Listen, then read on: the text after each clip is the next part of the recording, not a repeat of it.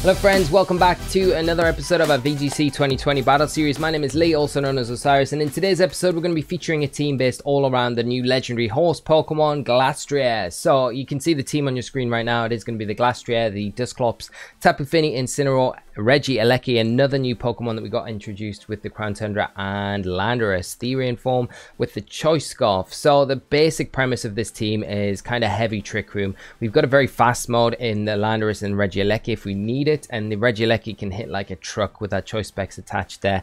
And because it's got such a high base speed, it doesn't really worry about getting outsped by too much in the format, obviously. And if they do go for the Tailwind, we've got the kind of anti-Trick Room mode there to help us out. We've got Incineroar and Tapu Fini to kind of give us a nice base as well, defensive base, to slow the games down and things like that. But we'll get into the details of the team as we play a couple of games as we normally do. There will be a rental team at the end of the episode, and there will be a PokePaste down in the description. So without further ado, let's hop into it. And as always, if you do enjoy this sort of content, please remember to drop a like on the video. If you do enjoy this sort of content, do consider subscribing to the channel and turning on notifications so you don't miss any of these episodes when they do go up, because we've got a bunch of new teams to feature in Series 7, so we'll be churning them out on a continual basis.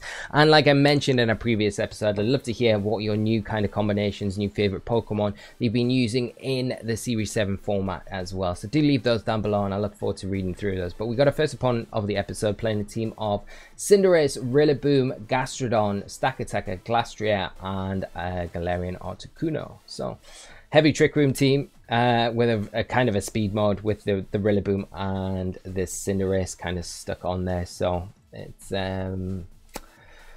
interesting to say the least. I think Landorus with Intimidate, Incineroar is very good as well. Like the double Intimidate here is obviously very good. Incineroar is probably a little better because it gives us a bit more of an immunity against the Articuno. Helps us out a bit more against Glastrier as well, whereas Landorus really does struggle against that Pokemon. Okay, so I think we got Incineroar. The thing is, they're probably going to go for... They're probably going to bring the Rillaboom out as a lead.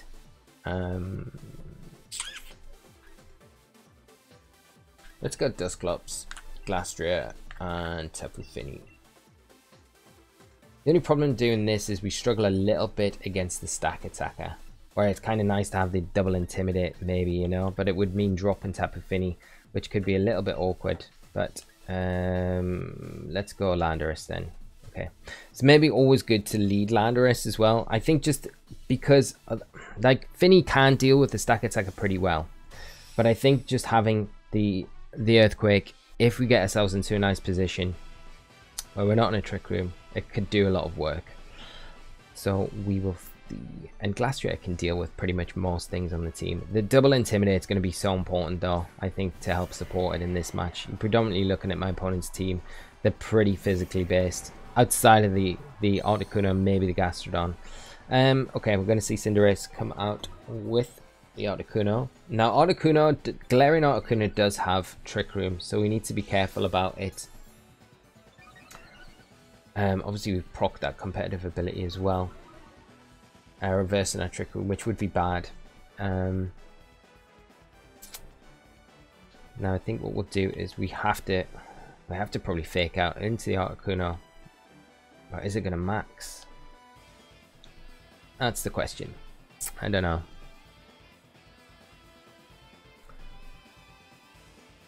But if it maxes, it means it can't reverse our Trick Room. We definitely get our Trick Room set up, which is always going to be good for us. And then if it does max, it puts us in a great spot to get Glastrier onto the field, Brick Break, Weakness Policy, and then just knock it out in one hit. So we don't need to worry about it too much. And with the Cinderace down to -1 as well, it's not going to be as threatening. Still going to be hitting hard, of course. So you need to watch out for that. But we'll see what it does. It looks like it's going to be the Cinderace. It's going to max. Okay. And they're going to try and reverse our Trick Room, I think. So we may... what are they going to do? Max Knuckle? Incineroar? They're going to max Darkness, probably the Dusclops, to double into that slot to try and take us down, maybe. Which wouldn't be a bad idea. But we've got ways to get around most things. So yeah, max Darkness, which is fine. We'll take this pretty comfortably with Dusclops.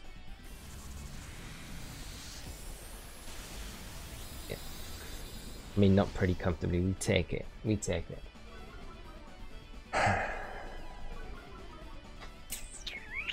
Now we can't. The next turn, we could go for a Will-O-Wisp into... Thing is, we want to try and get rid of Articuno because it's gonna try and reverse the Trick Room. That's the problem. Whereas I don't think a Nightshade and a Flare Blitz is going to be enough to get it.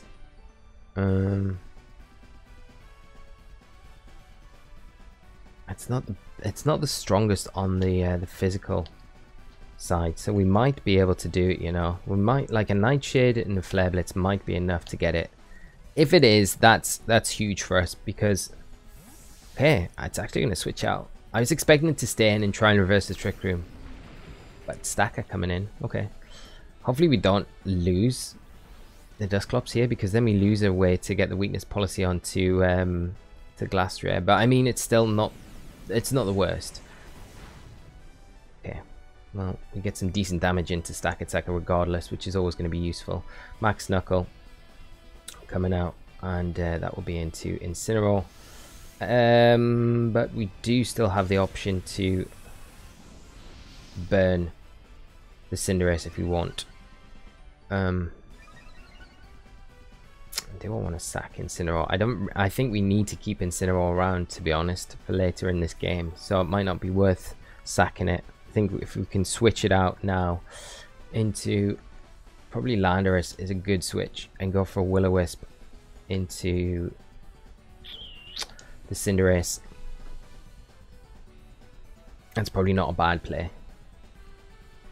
And then we kind of keep that in check. Take away the boost from the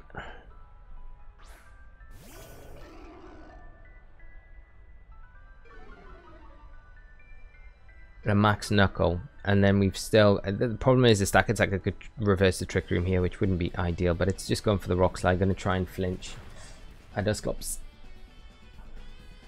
but we do get the Will-O-Wisp, which is perfect. So that Cinderace is down to -2 now, I think, and the Max Darkness. It might pick up the knockout still onto Dusclops. Wouldn't be surprised if it does. Okay, well, we just about take it. Okay, well, thing is, when we get Glastrier on the field, we're not really going to have too many turns of Trick Room left, which makes it a little bit awkward for us. And if we had Pain Split here, which we don't really have the room for, because I felt like Will-O-Wisp was so important for us. Could switch into Glastrier now. Probably not, actually. I think probably switching back into Incineroar might be the play. And then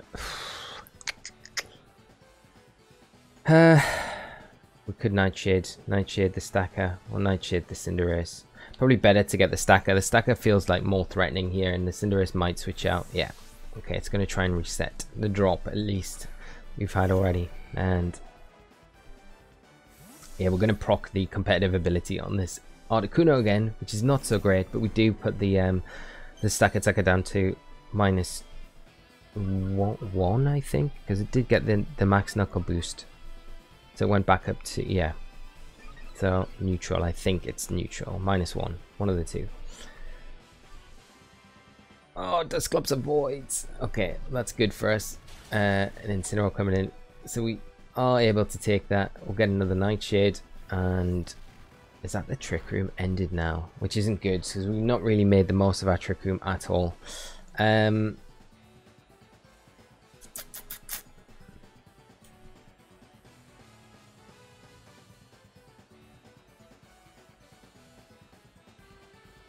We really need to stop that Articuno doing anything.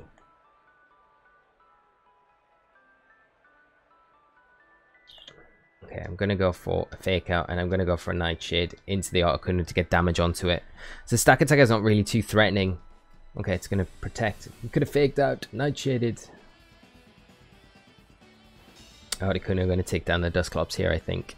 That's what we're gonna see. But we do have Landorus to come in this next turn, so we can do some stuff with Landorus, at least. As we see Freezing Glare, and this will be enough to take down Dusclops. And what we really need to do now is deal with Articuno with Landorus. We might be able to do with an Rock Slide. We're going to outspeed it with the Trick Room ending, which is good. And then if we can, if a Rock Slide does take down the Articuno, the worrying part is, does the Stack Attacker have a Wide Guard?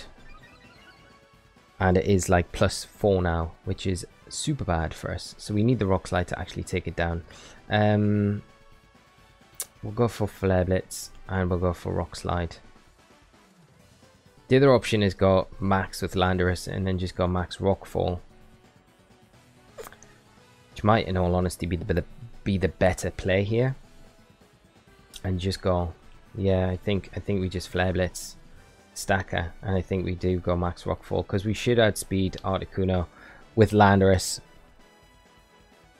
unless it's like max speed, which I don't expect it to be. I think you probably don't, you want it a bit middling speed so you can take advantage of the Trick Room as well as your Tailwind. So I think we've probably got to take advantage. This is the moment. We're not going to really get the most out of Glastrier here, but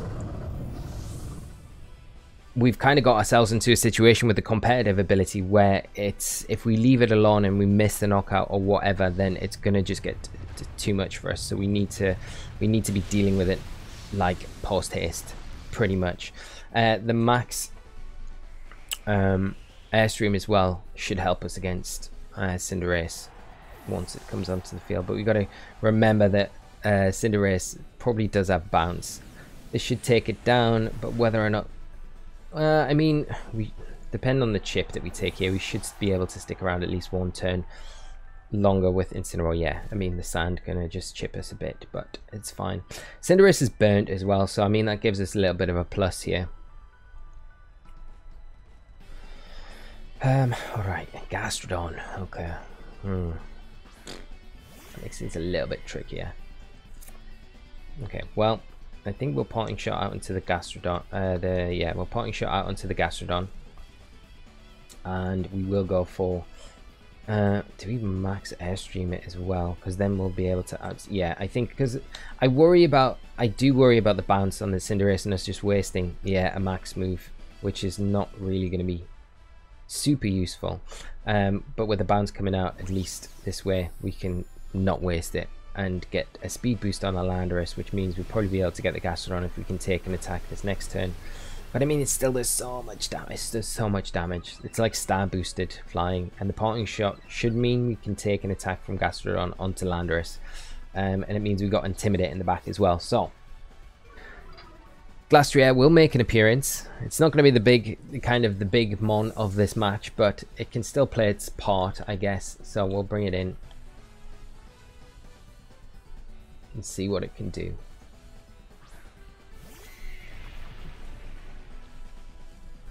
And there's the Ice Beam. Oh, we barely take it, barely. Okay, well, that's kind of fine. Because we can just Ice Crash the Cinderace and we can go for Max Quake into Gastrodon, because that will... we should outspeed the Cinderace now with Landorus. Get the Max Quake into the Gastrodon. Bounce will come down. Either take Landorus out or just into Glastrier, not doing very much damage, and then the Icicle Crash, because it's flying, should be enough to clean this one up for us. So that's a decent enough start after a bit of a shaky start where we couldn't really get our Trick Room mode going. And it's always difficult against an opponent with a kind of a hard Trick Room mode themselves. Oh man, okay, well. Icicle Crash missed, Bounce missed, so it was a bit of a dead turn there for Cinderace and Glastrier, but never mind. We got one more max turn left. We can... Oh no, we haven't. We're done. But they are a flying type now, so we're Scarfed. Back with our Scarf again, and we can just go Icicle Crash and Rock Slide. Should be enough here. We'll just lock into that. And the nice thing about Landorus, obviously, if you've ever played previous formats, Scarfed Landorus is always good with those Rock Slides, just for the flinch factor late game, if you need it. But very good game to my opponent, and a nice little one for us to kind of kick off with today. Okay, we've got our next opponent in the episode, playing a team of Zapdos, Tapu Fini, Incineroar, Cresselia, Mamoswine, and Celesteela. So what have we got going on here? Speed Control, Icy Wind, Cresselia, Trick Room potentially there. Max Airstreams on Zapdos, the Celesteela as well. I feel like this is a really good game for Regieleki here. Honestly, like, it does such a good work against the Zapdos, the Tapu Fini, Celesteela. We can do a bunch of stuff, so I think it's quite a nice Pokemon to have access to, and hopefully if we can get it going, we can see the damage that it'll be able to do with that choice specs. We've got Electro Ball on it as well, so for some of these slow Pokemon on my opponent's team, be doing absolutely crazy damage. A Trick Room mode isn't bad either. Glastrier, it doesn't do too bad. I do worry a little bit about the Tapu Fini. It does make me worry slightly about what it can do. We lead Finny, because I think leading Finny isn't a bad idea, because at least maybe a fast mode with Intimidate isn't bad. Oh, we could go Dusclops. I think I really want the Glastrier to work. I'm going to bring Finny as well. We're not bringing Incineroar, which feels maybe a little bit risky, especially with the Celesteela there. At least with Incineroar and Regieleki, you've got like two really good mods to deal with and put pressure on Celesteela. But when you don't bring one of them and you bring the other, it does feel like it's a little like Celesteela feels like one of those Pokemon you really need to have good measures for. But we are seeing Zapdos and we are seeing Incineroar come out. Okay, well, I think they have to fake out Regieleki as it bounces around the field. So we could hard switch into Glastrier, Figgy Berry, and the Life Orb on the Zapdos. You're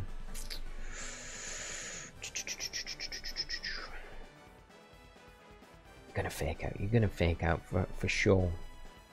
And I think are you though? Are you gonna just parting shot? It makes sense, and then you can get your own Trick Room on the field. So I'm gonna go for the Volt Switch. I'm gonna go for the Trick Room while we've got the opportunity to. No, they do fake it out. Okay, they play it straight down the line, and what we're gonna see, Heat Wave. Do we lose Eleki? We do. Oh, I didn't expect us to lose it. Okay, well,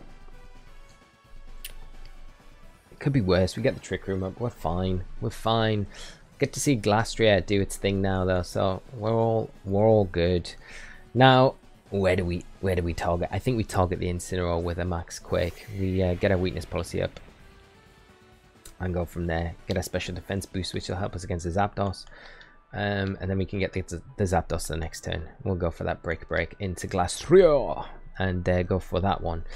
And it should be enough to get the Incineroar. Like, Incineroar's not going to have Protect. Zapdos could. And Zapdos could definitely max as well. Even though I think a max Hailstorm or Hail Crash, whatever we're calling it, would be enough to pick the knockup out. We're going to see Incineroar actually switch out and Tapu Fini come in, which I do not mind at all, because this is going to be one of those Pokemon that's very problematic for us to deal with anyway, so just getting some big damage onto it for free, technically, is always going to be good in these sort of matches. Now, we do have to consider that Incineroar probably will come in at some point, get its Intimidate off and put us down to +1 rather than +2, which we're going to be on in one moment after we proc our weakness policy. But at the same time, if we see the Zapdos Protect here, I think we're in an incredible position. Yeah, okay, perfect. Perfecto. Okay, I think we've pretty much got this. Be interesting to see how much damage this does to the Tapu Fini as well. So there's a Brick Break. Brick Break also works nicely as well. If you're seeing like a bunch of the Lapras teams with the Aurora Veil going around, I know we played one on our last episode, so you've got the option there to just get rid of the screen, which is super nice. Not enough to take down the Fini now. If it hasn't got a berry here, we can take it down with Dusclops this next turn, which puts us in like a phenomenal position just to keep the ball rolling. But fortunately, we do see. Is it a wiki? It is a wiki. Wiki. But I mean, we're still kind of alright. It's just whether or not we see the Zapdos switch out now, which I would imagine it to do, and we probably see Incineroar coming down that slot, which would make a lot of sense. Because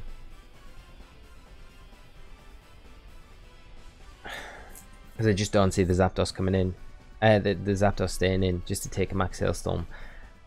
Now it's whether or not we call Incineroar switch We're probably better off going for the Finny again, to be honest, and just going for a Nightshade into the Zapdos. That's a safer play, rather than kind of predict it might not happen.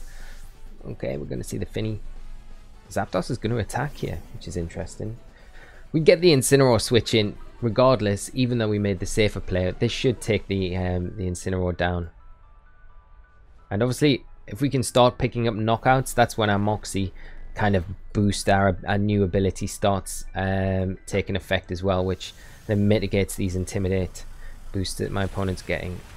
Okay, so there's going to be one. We still got one more max turn to go, which will put us back to +2, I believe, after the Intimidate.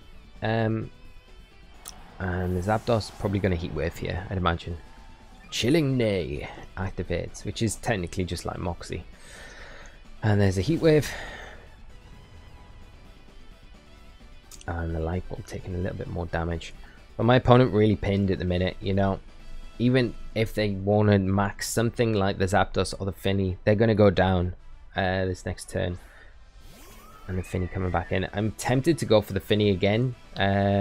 Because, yeah, I'm just going to go after it and just go for the Nightshade into the Zapdos here. Because the special attack boosts are going to be so useful for us. It just makes, like, Glastrier just an absolute tank, as well as Dusclops. It means we're getting the longevity set of Trick Room up once again, which is just phenomenal.